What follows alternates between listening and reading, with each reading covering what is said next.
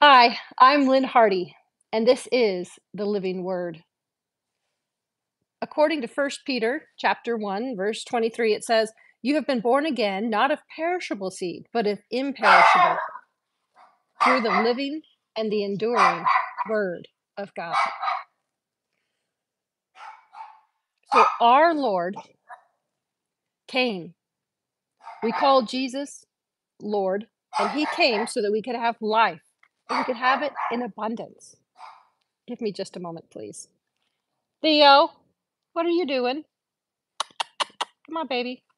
Okay, let's try that again. So, welcome today to this episode of The Living Word. I'm Lynn Hardy, and I'm here today with a message from you from our Lord, who is the living Word. According to First Peter chapter 1, verse 23, it says, "You have been born again, not of perishable seed, but of imperishable, through the living and enduring Word of God." This is the Where is Jesus series, the sixth episode. And today we're going to talk about Smyrna, the church of Smyrna, and the second death. Most of, oh my gosh, Lord help me. Lord, quiet the dog, please. Theo, maybe this is not the message I meant to give today. Let's see, Lord, quiet the dog so I can give this message. If not, apparently I've got something wrong. But let's continue. So our Lord came, and we all know that he came so we could have life and life in abundance.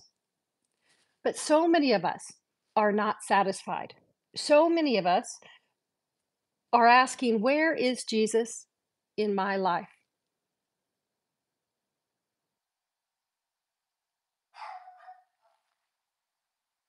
We know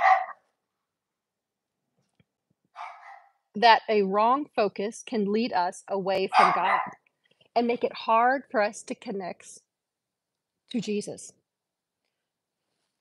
If we're not feeling him in our life, if we're not connecting with him, it could be because we have a wrong focus.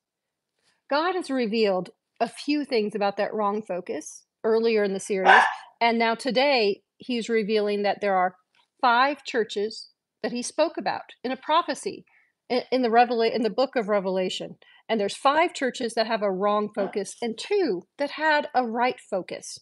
By examining these churches, we can examine our life and see if our focus is wrong because we're being taught wrong in the church where we are. So we're going to continue looking at the churches today. And today I have the great joy of talking to you about a church that had the right focus for God.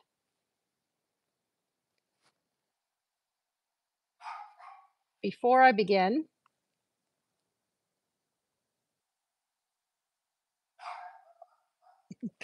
it is very unusual for my little dog to bark.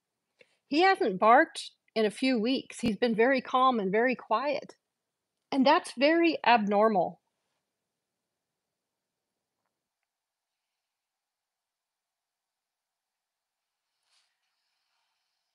So I'm wondering if the Lord isn't telling me that perhaps this is not the right topic for today.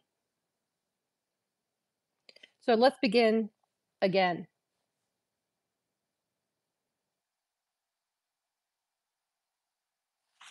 Hi, I'm Lynn Hardy, and this is the Living Word.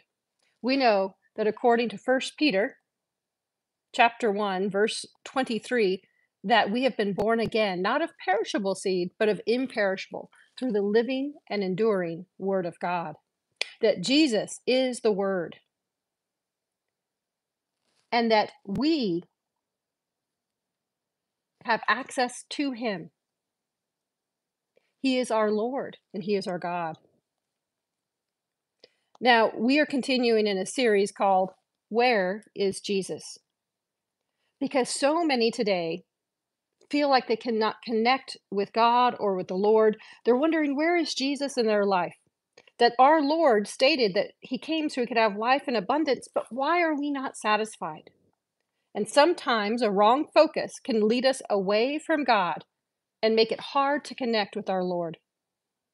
So I think the Lord is telling me that I need to continue with the 5 churches in Revelation that show a wrong focus. I was going to give you a church that had the right focus today, but perhaps he wants to wait till the end. So today, we're going to skip down to something I had prepared for next week. And this is for the church at Pergamus. That's where we're going to go today. This is Revelation 2, verse 12. Here's what God says to churches that are like Pergamus. Oh, I see why now, Lord. Thank you for that.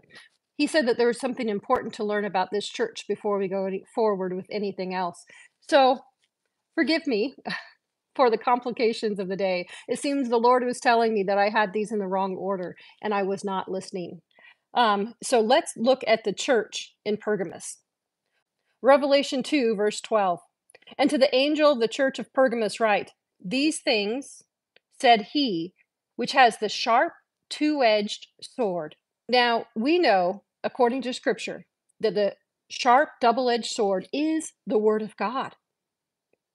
And when God opens and greets a church, he's showing them something that they need to hold to, that they need to remember because of what they're going through. This church has forgotten to hold fast to the Word of God.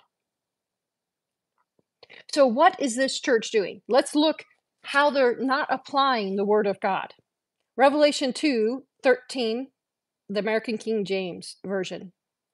I know your works and where you dwell, even where Satan's seat is, and you hold fast to my name and have not denied my faith, even in the days wherein Antipas was my faithful martyr, who was slain among you, where Satan dwells.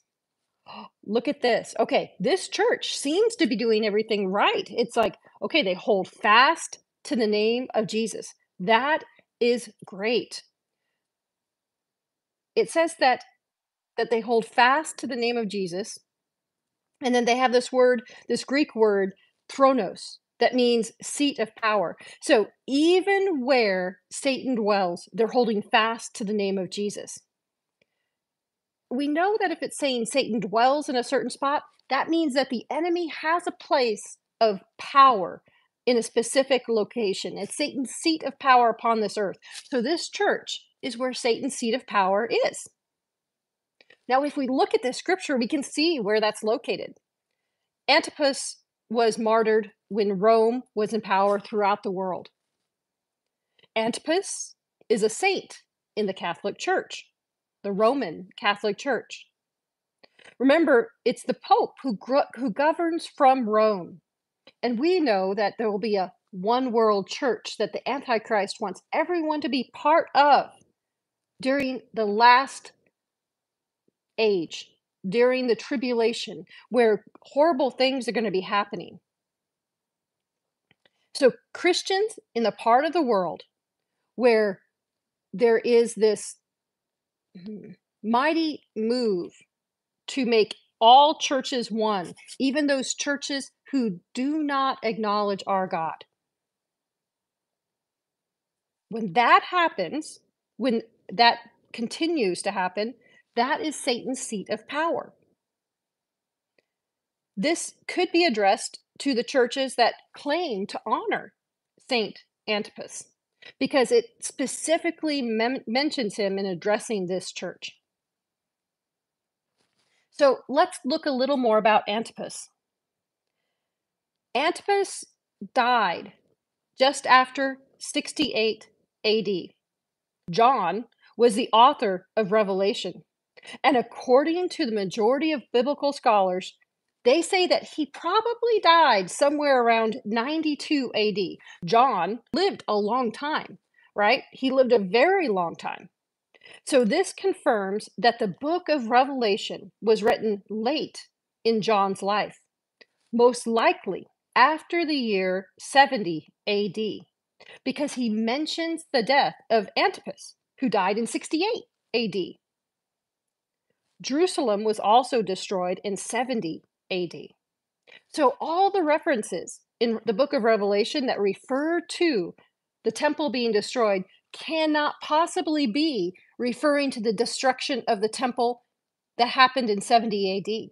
This must be a future temple.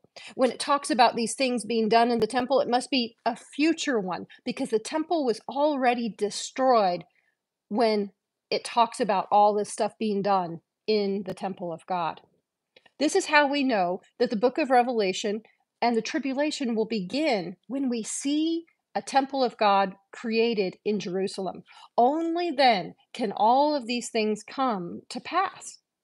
So, this mention of Antipas, even though it seems minor, is critical to understanding that it addresses his death. He died in 68 AD. The temple was destroyed in 70 AD. This means that John is writing about a temple that will come again, a new temple that will be created. And this is what all of the scriptures are referring to. Now, if you are in a Pergamus church and you're holding fast to the name of Jesus, you know you have not denied his name, you have not denied your faith in him. And you're in a place where the Antichrist is going to be moving powerfully. What else can you expect to happen? It says here, I have a few things against you, because you have them there that hold the doctrine of Balaam, who taught Balak to cast a stumbling block before the children of Israel, to eat the things sacrificed to idols and to commit fornication. Okay, so here is what they've forgotten according to the word of God. The word of God is always true. His ways are always his ways. And so this church who's holding fast, who has faith in Jesus, they're forgetting these things. Now, a doctrine, if you're new to the Christian faith, a doctrine means a accepted teaching within a church. It's the guidelines of the church. Now, Balaam was a diviner, somebody who could contact the spiritual realm. And when Israel came into a nation, they numbered in the millions. So imagine this, 1 million people entering your nation, and the king sought out the sorcerer to curse them. But Balaam found out that God was greater. He could not curse the Israelites.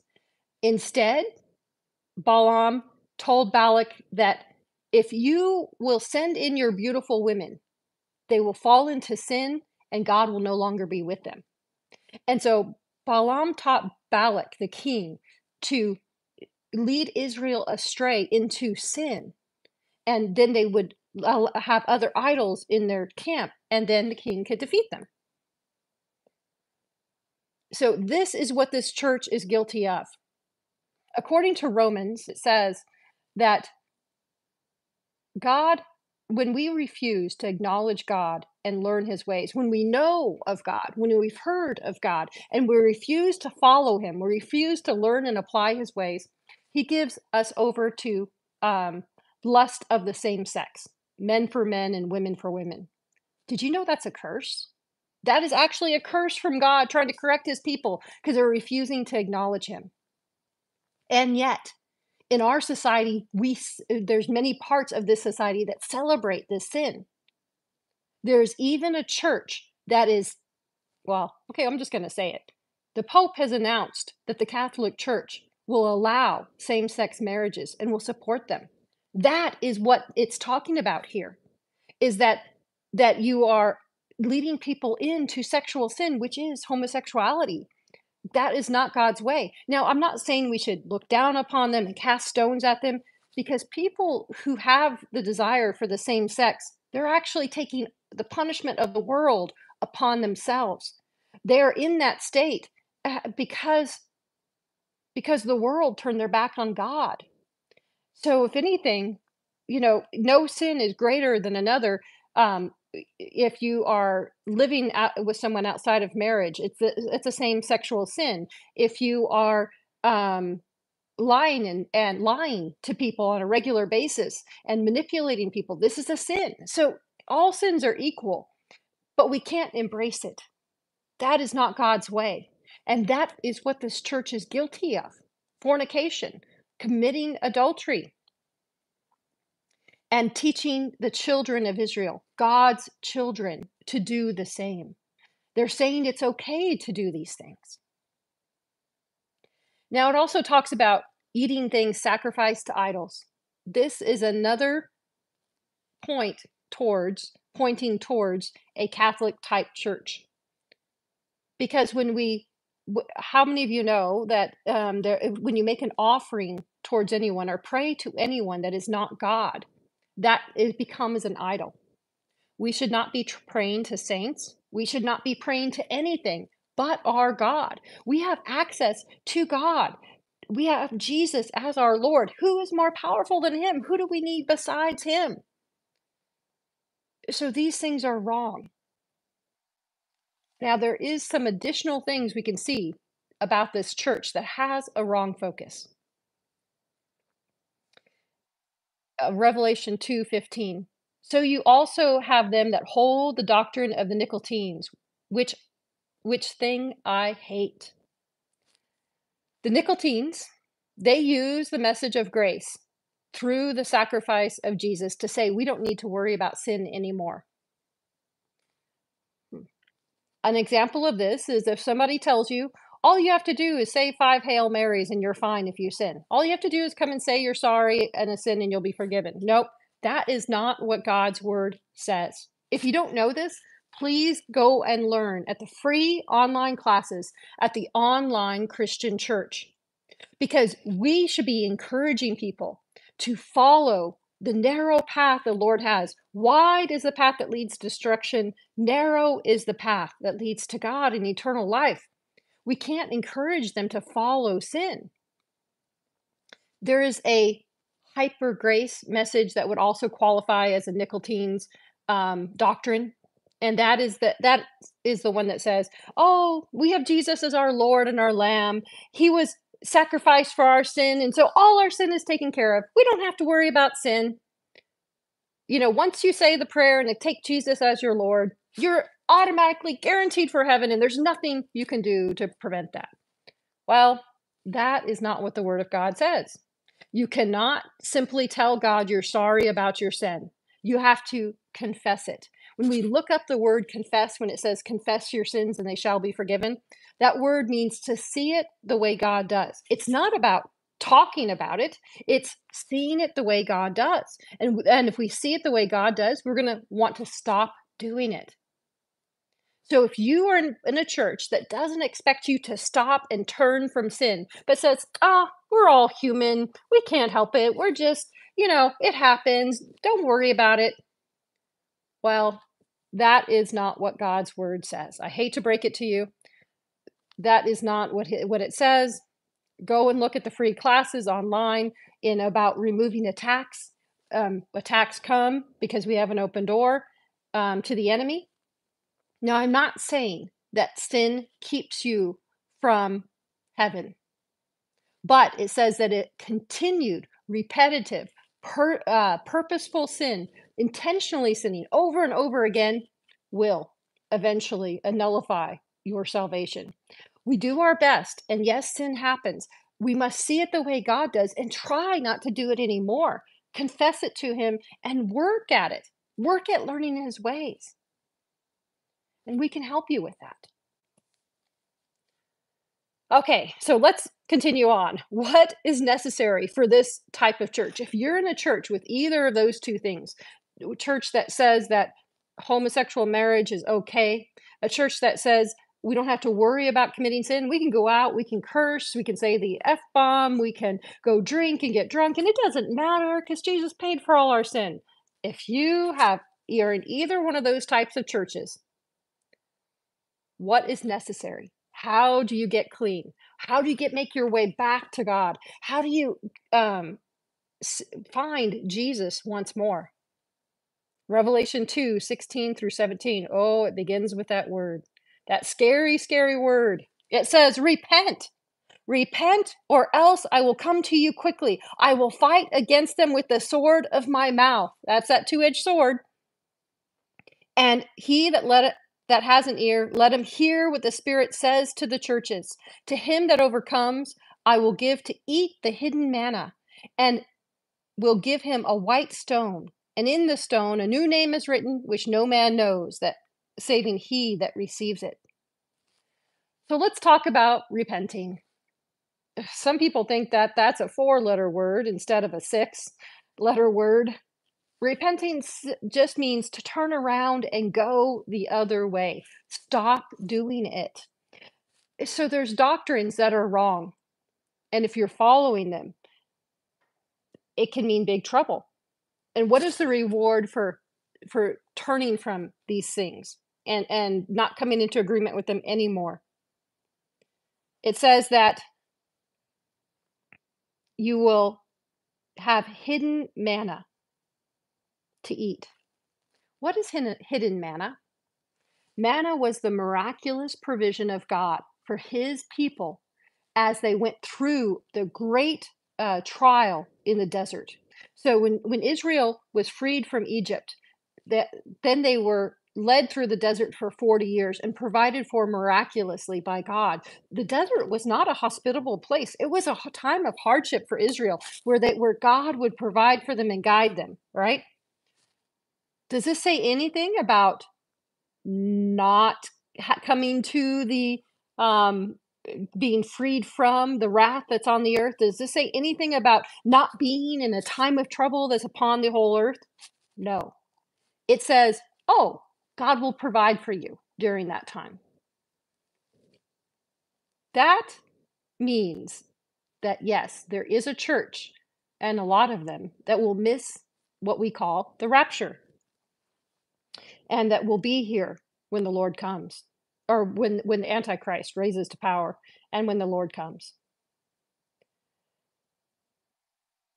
So let's talk about the other reward, the white stone. Now, this is also really important, okay? Because you have the second reward is you get a white stone with a new name on it. What does that mean?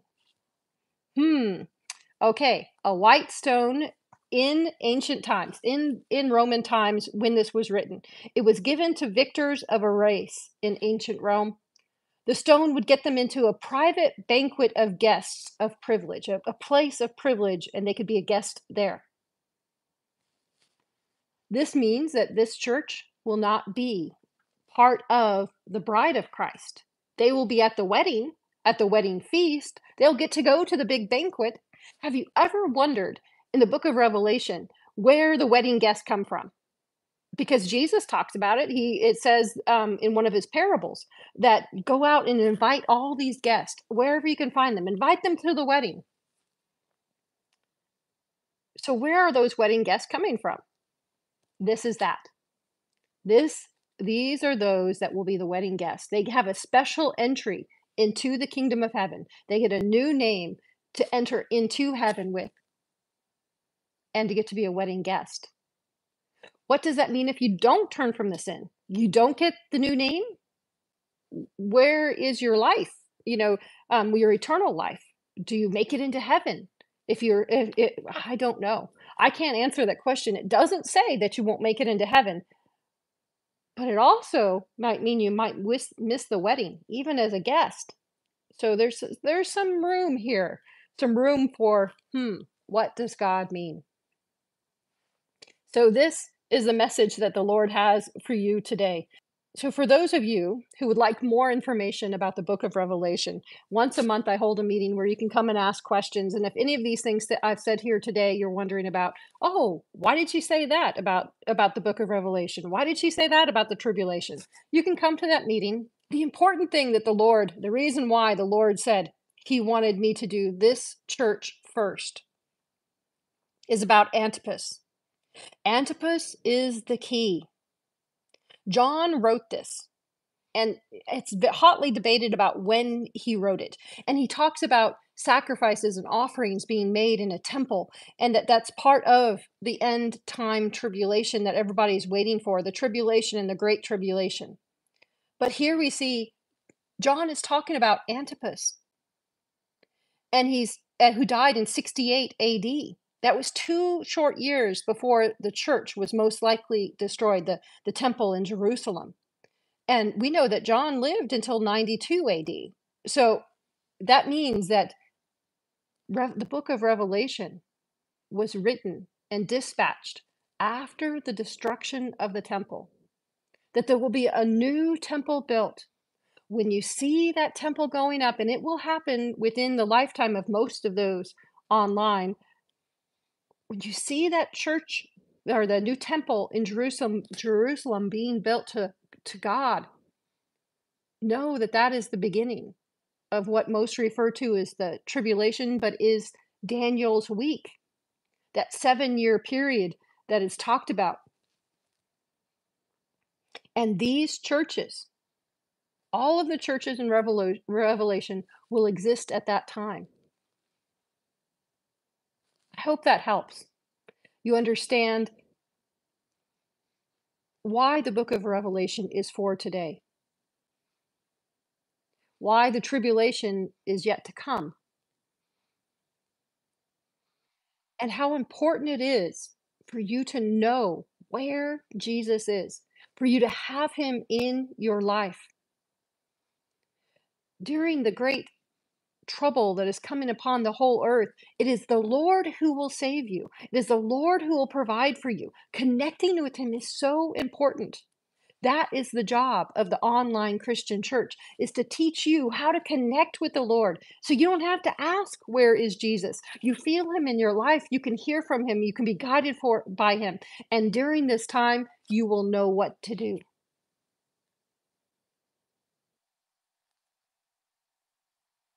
He is the answer, not prepping and saving stuff, although that's not a bad idea. But our focus has to be on our Lord, connecting with him.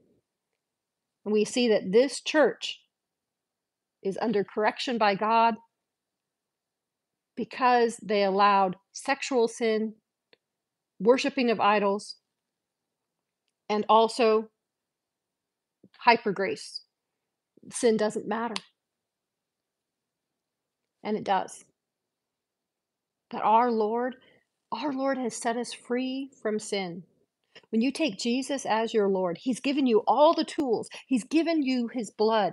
And if you know how to apply it rightly, if you know how to receive him rightly, you can be freed from the overwhelming desire to sin. You can be freed from the attacks of the enemy that come because of sin. Come and learn how at the online Christian church. That is all I have for today. Let's pray. Lord Jesus, I just thank you.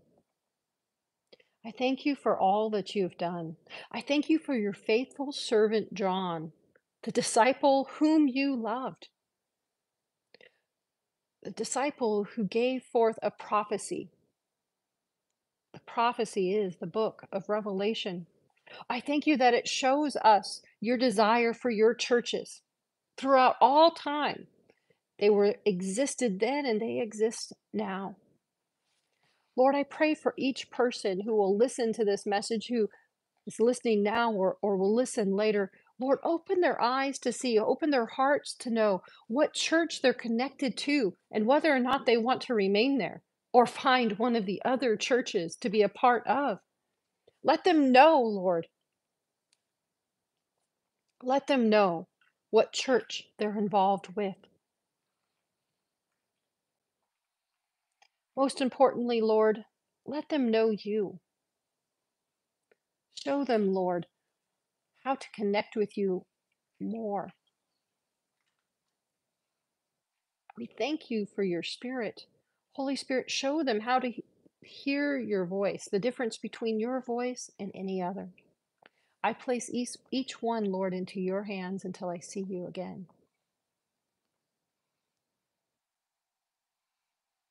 In the name of Yeshua HaMashiach, I ask these things. Amen.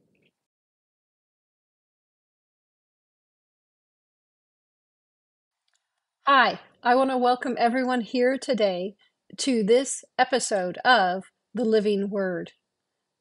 You know, our Lord is the Word, and he is God, and he lived among us. In 1 Peter chapter 1, verse 23, in American King James Version, it says, "For you have been born again, not of perishable seed, but of imperishable, through the living and enduring Word of God."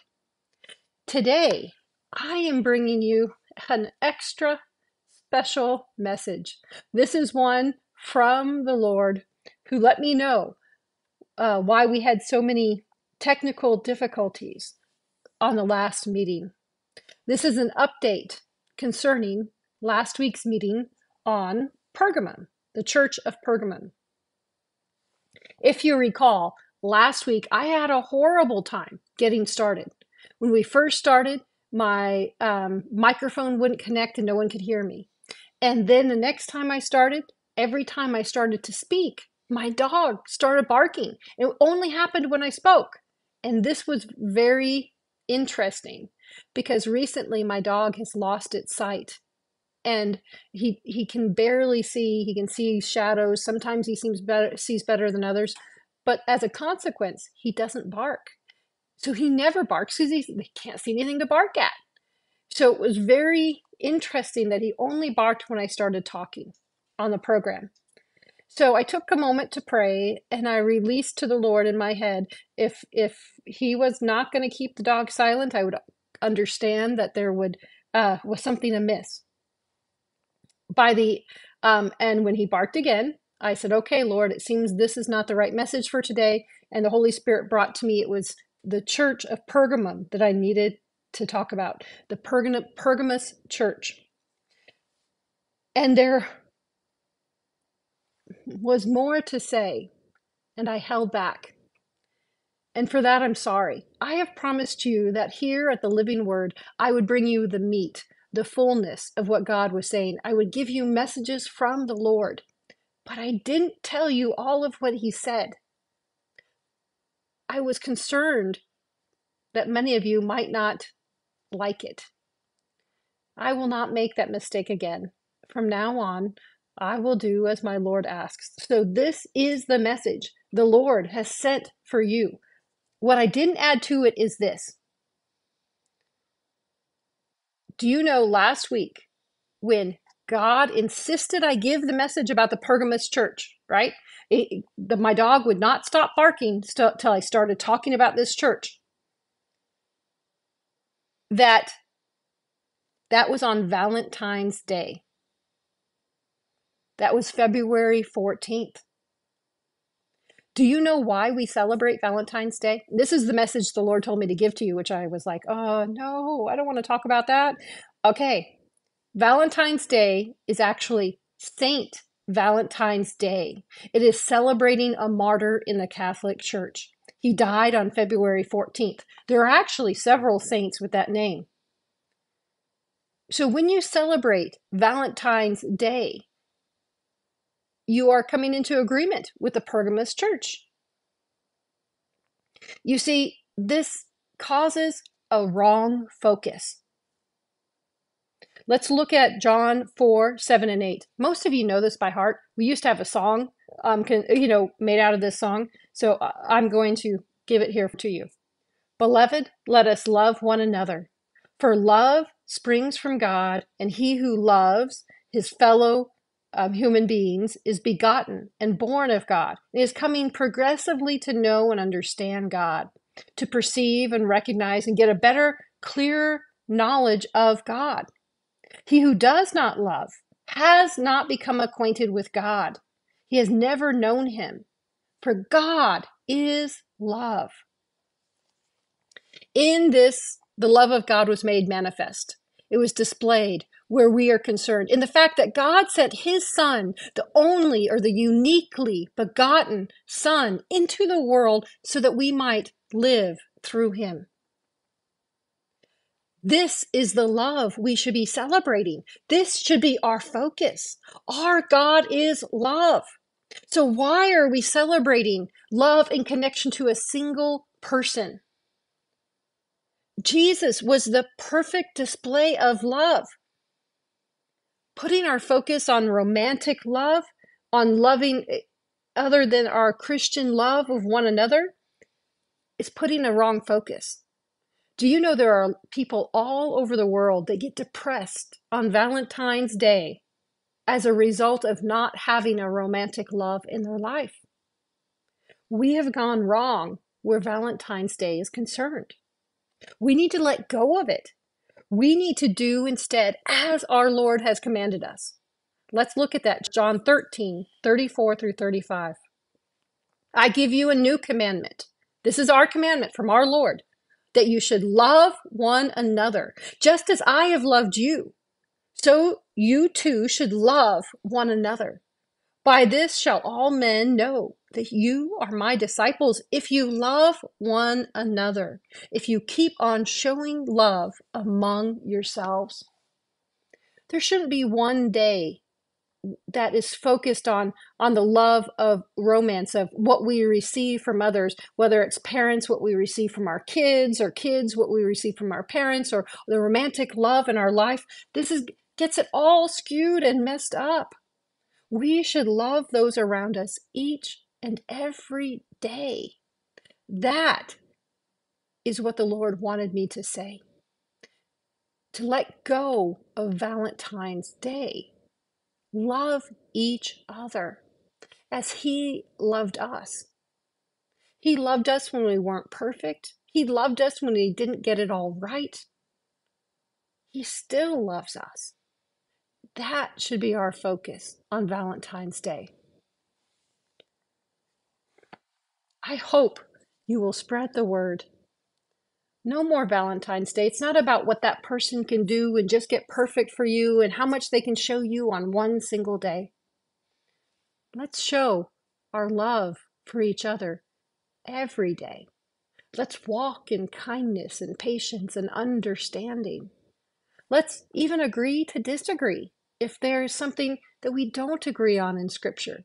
The important thing is that we all have Jesus. We all know how much He loved us, and we are all trying to learn about Him and apply His ways to our life. Remember, Jesus says, if you love me, you will obey me. So we want to love Jesus, work at obeying Him. We know it's a process. We know we may fail, but He will still love us. We'll try again. We keep trying until we get it right. This is the love of God, that we forgive one another, that we love one another, that we let go of differences, of strife with one another. That is the only message I have today. We will add this to the other message, so there'll be one very long living word. But know that God loves you. It's not about a day. It's not about a single day. We definitely should come apart from celebrating a day dedicated to a human being, because our God is love. That is what's important. Until next week, may God bless you and may He keep you. May the Lord demonstrate and show His love forth in your life. May you feel His love. May He wrap His arms around you so you understand how much He loves you. Until next week, shalom.